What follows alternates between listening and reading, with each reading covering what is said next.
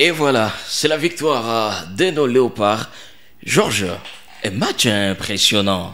Une sensation pour les Congolais. Ils sont désormais en demi-finale. La dernière fois que les Congolais ont joué ces stades de la compétition, ça remonte de 2015 où la RDC avait été éliminée par la Côte d'Ivoire. La Côte d'Ivoire qui est allée remporter cette compétition.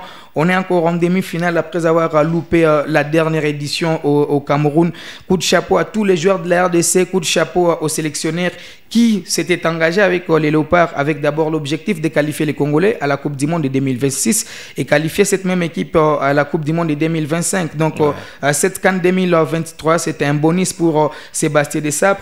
Mais avec ces bonus, il est quand même en demi-finale. Il prend une équipe de la RDC qui avait déjà perdu 2 matchs de la première et de la deuxième journée de ses éliminatoires contre la Mauritanie et les Gabon. Il parvient quand même à faire basculer cette équipe et qualifier les Léopards à la CAN.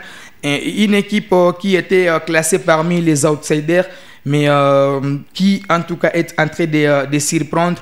Je pense que les Congolais seront sur les chemins de la Côte d'Ivoire ou soit les Mali. Hein. Et moi, j'aimerais voir une rencontre RDC contre la Côte d'Ivoire pour faire une revanche et aller tout droit en finale. Donc, c'est la 34e édition. On peut rêver un 3e titre. Le premier titre en 68, on n'est pas encore là. En 74, on n'était pas là non plus. Une petite finale en 98, on était encore trop jeune.